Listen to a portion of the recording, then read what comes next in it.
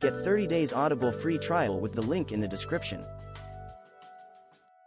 Nivedita Menon, 1958, Mumbai, is a writer and a professor of political thought at Jawaharlal Nehru University, Delhi. She previously taught at Lady Shri Ram College and the Department of Political Science at Delhi University. Scholarly career. Menon is a feminist scholar who has taught at the International Studies School of Jawaharlal Nehru University, JNU, in Delhi since 2009. Before moving to JNU, she was a teacher at Lady Shri Ram College for 15 years, and the Political Science Department at Delhi University for 7 years. Menon says that the Indian feminist movement she was exposed to in college, as well as the writings of global feminists, helped her evolve a better consciousness with respect to issues of sexuality and politics. She was greatly influenced by the work of global feminists like Betty Friedan, Germaine Greer and Gloria Steinem. Menon has written or edited several books about feminism and politics, including the 2004 volume Recovering Subversion, Feminist Politics Beyond the Law. She also writes on current issues in the journal Economic and Political Weekly, the online news blog Cafale.org, and several newspapers.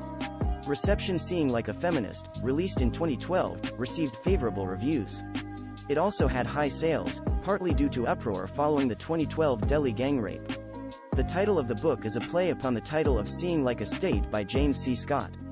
A review in The Hindu said that the book dissected social institutions, policy, and common ideas to explain the many ways the process of gendering occurs, here making a distinction between sex, as the biological characteristics, and gender, as the set of cultural meanings that are arrived at over time.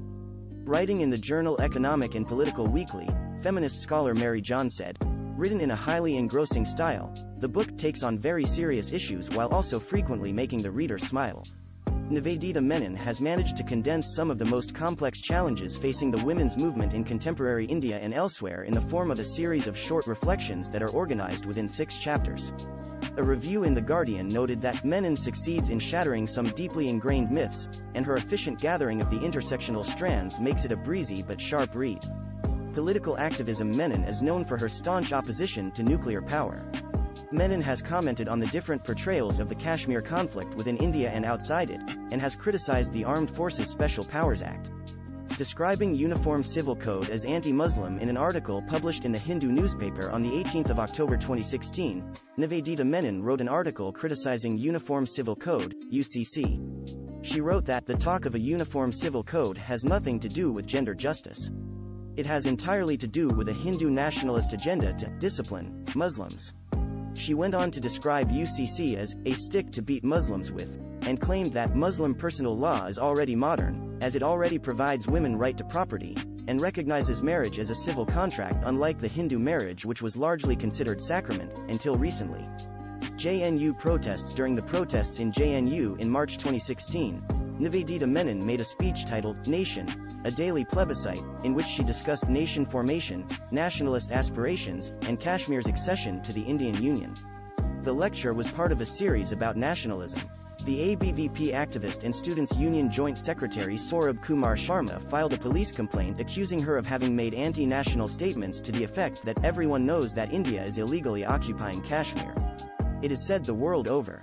Everybody accepts this. She was also accused of saying, Manipur and Kashmir have been illegally occupied by the Indian state. A video clip from her lecture was highlighted by the news channel Z News, which labeled Menon anti-national.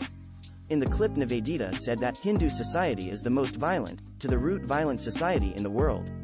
The incident led to her being targeted for her views by people and student organizations. Menon claimed that her actual statement was, we, Indians, must accept that Kashmiri's call for freedom is absolutely justified. She also said, we know that people the world over think that India is illegally occupying Kashmir. She also said, if people are raising slogans for Azadi, freedom, shouldn't this be looked at in the context of India being seen as an imperialist country internationally? She also highlighted the fact that Kashmiris equate India and Indian nationalism with militarism and abuse of power. Menon later stated that she had not said anything anti-national. The video of her speech and the reactions to it also led to Menon receiving widespread support online. A number of activists published a statement saying that Menon was being vilified by the media and the police, and that the complaints against her constituted harassment. Friends and students of Menon created a Facebook page in her support. The controversy led to her being described as a figure of dissent against the Hindu right. personal life Menon is known as Nivi to most of her students and peers. She belongs to an upper-caste middle-class family, and was brought up in different parts of India, including Mumbai, Kolkata and Delhi. Menon's sister is the queer activist, stand-up comedian, and gender and sexuality consultant Pramada Menon, who co-founded the organization Creating Resources for Empowerment in Action, CRE. Their brother is Dilip Menon, who is a historian at the University of Witwatersrand, South Africa. Selected works Power and Contestation. India since 1989, Global History of the Present, 2007. Seeing Like a Feminist, 2012. Recovering Subversion. Feminist Politics Beyond the Law, 2004. Gender and Politics in India's Sexualities, Collected Volume, Awards and Honors in 1994, Nivedita Menon won the A.K. Ramanujan Award, instituted by Katha, for translation from Hindi and Malayalam into English 1994. References Sources Young, Sandra, 2017. Beyond Indigenization. Hamlet, Hater, and the Pain of the Kashmiri People. Shakespeare. 14, 4, 1-16. doi.